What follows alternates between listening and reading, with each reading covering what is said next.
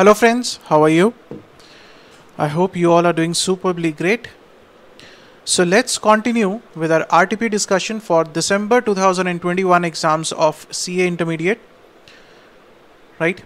So these RTP you can find on the ICAI website. Okay, so we have already completed question number 1 and question number 2. And in the first lecture also, when we discussed question number 1, I told you about some amazing courses on our Android mobile app. So you must download the Android mobile app.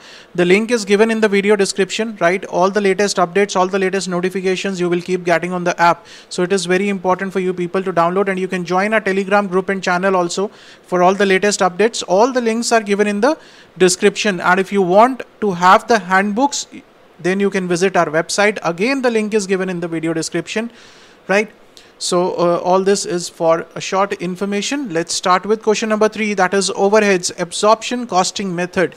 Now, if you observe one thing, it is written overheads, and with this it is written absorption costing method. Sir, why it is written this absorption costing method? Is there any other method also related to overheads? Can you tell me? Is there any other method also which is related to the overheads? Yes, sir. The next question will be on that method, that is activity based method, right? That is why it is given here the absorption costing method, right? Now this question is a very similar question from your ICAI module also again, right? That is why I always say that doing the ICAI module is the most important thing. ICAI module, right?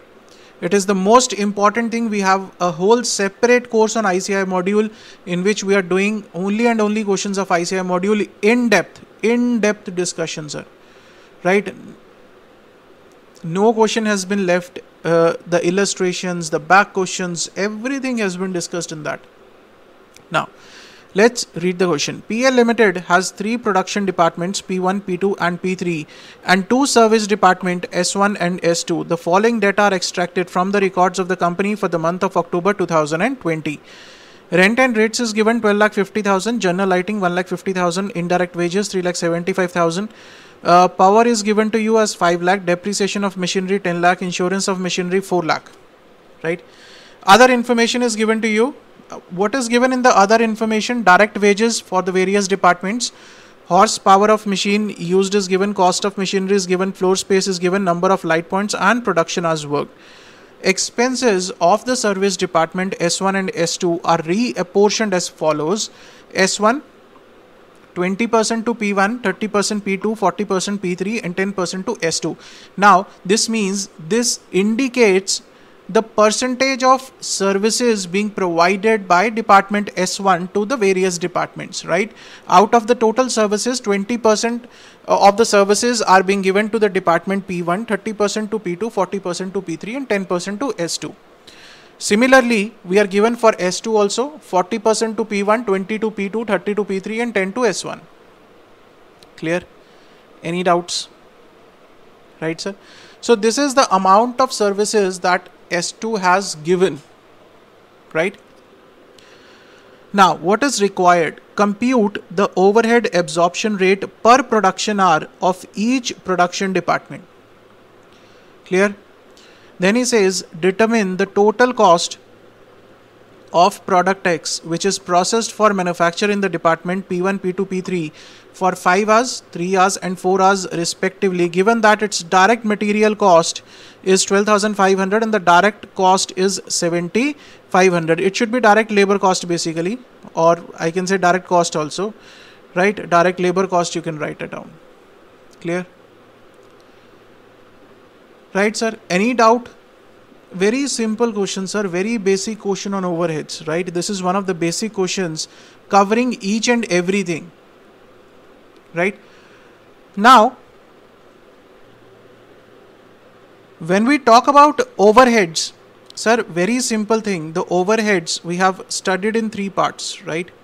If you talk about the overheads chapter, we are studying in 3 parts. The first part is the primary distribution. The first part is primary distribution, right? There we studied about the rules of primary distribution, what is to be followed. Then second step is secondary distribution, isn't it? Second step is secondary distribution, where we have the various methods, where we followed the simultaneous equation method, repeated distribution method, step ladder method, right? Then the final step is absorption of overheads. Absorption of overheads, right? Now in this question, what he is asking is, he is asking you to start from this step and end at this step. Obviously, first you will be doing the primary distribution, then you will be doing the secondary distribution. What is the role of the secondary distribution? Distribute the service department cost among the various production departments. For that also the information is given to us. Then he is asking you to find out the absorption rate. Clear? Now, for primary distribution, the first rule is what? Take the direct cost of service department. Let's see the primary distribution summary. Now, what does this primary distribution summary says? The first thing that is taken is direct wages. Now, the direct wages are to be taken only and only for the service departments and nothing to be taken for the production departments, right? Why, sir? Because the direct cost of the service department is an indirect cost for the production department. Right, I have given enough examples in the lectures also on YouTube, right?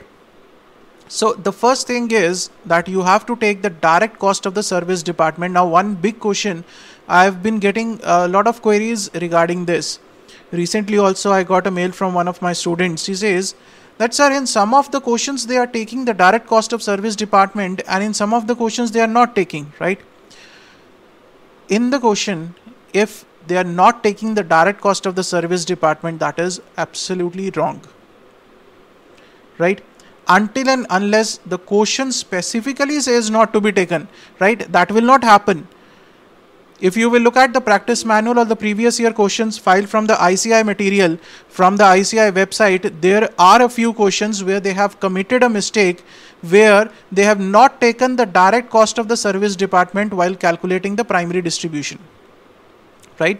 So that is wrong basically. So you always have to take, there is no ifs or buts, or there is no another case in which you have to take it or not, right? आप लोगों को हमेशा लेना ही लेना है. Direct wages के बिना ये क्वेश्चन नहीं होगा. Direct cost of service department आपको लेना ही लेना है सर. ठीक है. उसके बाद सेकंड चीज हम लोग क्या लेते हैं सर? सेकंड है कि अगर कोई एलोकेटेड कॉस्ट है, if there is any allocated cost, that is the next step. In this question there is no allocated cost, right? Horse power is a cost, cost of machinery is a cost, floor space, number of light, there is no allocated cost in this case. So that is out of equation. After that we start with the apportionment. Now these expenses, these overheads are to be apportioned. Now here we'll start with apportionment. Apportionment on reasonable basis. That is what we say, on reasonable basis, right? That is what we talk about, reasonable basis. Now what are the reasonable basis? Reasonable basis are given here. Now if you have to distribute the rent and rates, on what basis you are going to distribute it? So now you have done sufficient number of questions to be quickly able to grasp on what basis you are going to do it, on the basis of the floor, right? So all this is what? Rent and rates, they have been distributed on the basis of the floor area between all the departments, right? In the primary distribution, but what we are doing is we are distributing the overheads among all the departments. Then general lighting, light points, right? Indirect wages on the basis of direct wages, power on the basis of horsepower of machine use, that is given in the question. Depreciation of machinery on the value of machinery, and insurance of machinery on the basis of value of machinery. You simply have to distribute it, right? And this is the proper format that you have to make in the examination also, where you will take the item of cost, then the basis on which you are distributing, then the total value of the overheads, then show the distribution. Clear? This is how exactly you have to prepare in the exam also, because if we say it is a professional exam, some kind of presentation matters, sir, right? The presentation in the terms that it should be clear to the paper checker that you have understood the concept, you are doing it in the right way, right? It should not be an absolute mess that the paper checker should be keep searching for the answers, right? Otherwise He will give directly 0. Nobody is going to make efforts to search for the answers, right? So it should be a crystal clear picture, एकदम साफ. जो paper checker है उसके सामने एकदम से साफ तस्वीर होनी चाहिए भाई, वो तभी चेक करेगा, अदरवाइज उसको क्रॉस कर देगा वो. ठीक है, चलो सर. तो ये तो बात होगी सर प्राइमरी डिस्ट्रीब्यूशन की. This is done. Primary distribution is done. Now come to the secondary distribution. Sir, if you look at the question and if you look at the requirement, sir, for secondary distribution there are number of methods. The question doesn't specify which method is to be followed. The question doesn't specify which method is to be followed. So you have to be very smart in identifying which method is to be followed from this information. See, S1 is providing the services to S2 and an equal amount of services are being provided by S2 to S1, isn't it? So that means in this case you can either use the repeated distribution method or you can use the simultaneous equation method. So in this case you can either use repeated distribution method or you can use a simultaneous equation method. Right? Sir, which method is preferable? If the question has specifically mentioned the method, you have to follow that method, right? If the question is silent as to which method should be applied, then you can use any of the method, but I will suggest you to use the simultaneous equation method. It will take a less time for you people. Repeated distribution, there will be number of calculations when you will do this repeated distribution, and there are chances that in the more the calculations, the more the chances of committing a mistake, right? So that is one area where I always suggest my students to use the simultaneous equation method. Clear? So that is what Institute has also done. Institute says, I don't want to commit a mistake, so yeah, let's use the simultaneous equation method. Simultaneous equation method, sir, what is the total cost of S1? 7,67,583 calculated from here, from the primary distribution, plus 10% of the services which have been provided here, right?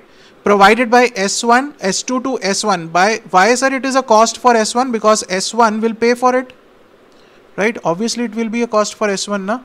So 0.10 S2. Similarly for S2, the total from the primary distribution, this is what we are getting from the primary distribution, right? Plus whatever the services are being provided, clear, by S1 to S2. Any doubts? Clear, sir? Now what they have done is you simply have to solve this equation. They say substitute this value of S2, right, in S1. Here you will substitute this value, and they have solved the mathematical equation, sir. Very simple mathematical equation.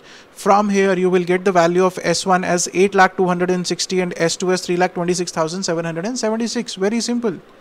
Now this is the total cost of the service department, right? This is the total cost of service department, right? This is the total cost of service department. Now this total cost is to be distributed among production departments, right? On what basis we are going to distribute? On the basis of the services provided, right? Or I can say percentage of services provided. Any doubts? Let's see. First we are taking the allocated and the apportioned as per the primary distribution. What is the cost of P1, P2 and P3, right? This one, this cost 923, 500, 973 and 1264, 167. So this is the cost as per the allocation and apportionment, that is primary distribution, sir, right? Then we have to distribute the cost of S2 between the production department. Now what is the total cost of S2? 8,260. So this you have to distribute in which ratio? 20%, 30% and 40% of that cost, right? 20, 30 and 40%. Sir, what about this 10%? Sir, this 10% we have already considered while calculating this here. This 10% has been given to the service department. What we are doing is we are distributing the service cost to the production departments, 20, 30, 40. Simple, right? Any doubts? So this is what? This is 20% of this, right? And this is 30%. and this is 40%, right? If I'm not wrong, it's 20 30 40 or 20 40 30, 20 30 40, right? In case of S2 it is 40 20 and 30. What is the total cost of S2? 3,26,776. Out of this, 10% is for S1. We have considered the remaining 90% you will distribute here, 40% here, right? 20% here and 30% here. So this will give you the total cost of the production departments. Now the question says you have to calculate the overhead rate per hour, right? This is the total overheads that you have calculated. You will divide it by the production hours worked in the various departments, right? You have to calculate it with the production hours worked in the various departments. So you will get the value calculation of, you will get the value of overheads per hour, value of overheads rate per hour, right? Overhead rate per hour, 195, 315 and 410. So this was the first requirement, right? The second requirement says you want to calculate the total cost of a particular process, a particular product, which is being manufactured in all the three departments, right?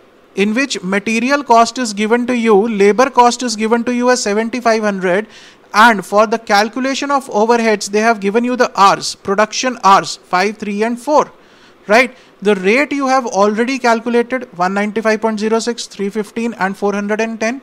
What you have to do is simple, direct material and direct labor given to you give in the question, 20,000. How to calculate overhead rate? Sir, you know the rate for 1 hour, and in the P1 the product X is taking 5 hours. So what is the total cost? 5 hours multiplied by 195, that is 975. In the P2, 3 hours into 315, this P3, that is production department 3, 4 hours multiplied by 410, 1641.28. This is the total overhead cost, and this is the total cost of that product X which was required in the second part. Clear? See, these kind of questions have been asked many times in the examination from overhead. So do not think that it is a very simple question. Yes, you might be an expert at this question if you have done the ICAI SM completely, right? But still, what you have to do is you have to do the written practice. If you think you are an expert, do the written practice. Because most of the times, whenever we know a thing, we become complacent, right? हम लोग confidence में आ जाते हैं बहुत ज़्यादा.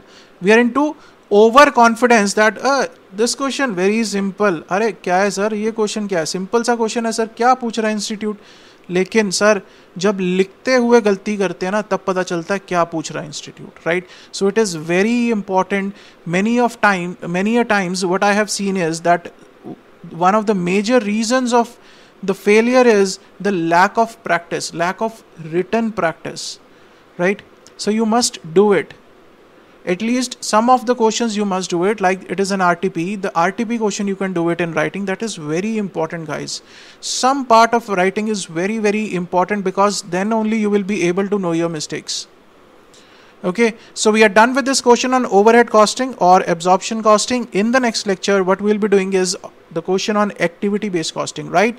So see you guys in the next lecture. Till then, stay safe, stay healthy. Thank you so much.